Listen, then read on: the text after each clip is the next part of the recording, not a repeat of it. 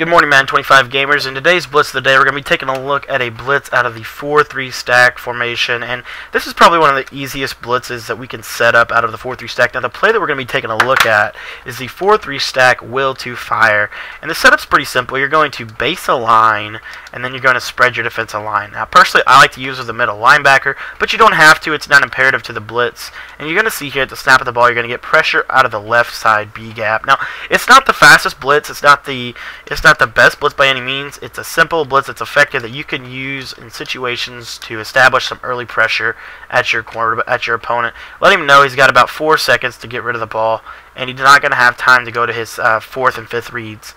This blitz is very simple, guys. Again, just base the line, spread your defensive line, and you're going to be able to get pressure off that right edge. Now, this blitzing concept does not work from the 4-3 stack all the time. Because of the way the blitz angles are working, so make sure you check out these will to fire blitz angles if you want to apply it to other plays. But also, real quick, there's also an advanced setup you can do.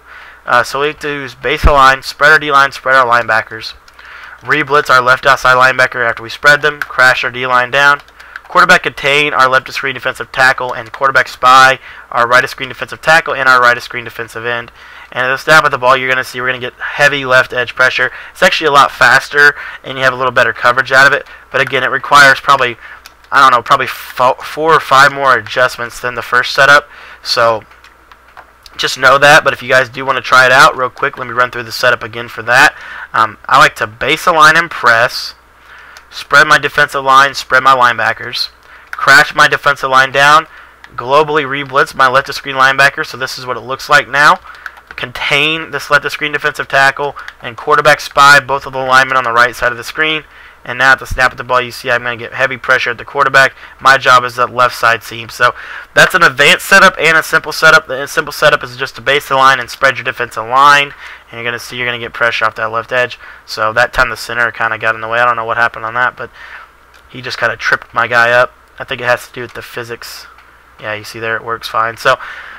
But that's a simple blitz and then an advanced blitz for today's Blitz of the Day. So you got a 2-for-1 deal.